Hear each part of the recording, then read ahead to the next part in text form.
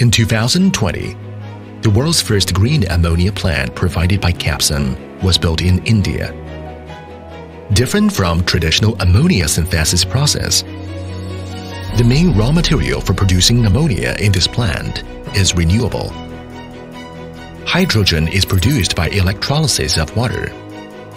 Nitrogen is produced by PSA. Renewable energy are used for power of both processes.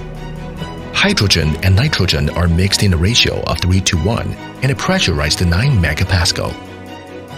A catalytic reaction at temperature of 400 degrees happens with performance of catalysts. Liquid ammonia with a capacity of 200 kilograms per hour was produced by automatic ammonia compressor. Unique skid-mounted design was adopted. It greatly saves time for transportation, installation, and commissioning. Also reduces floor space dramatically by modular design. KAPSOM always insists on focusing on customers' requirements. We are not building an ammonia plant.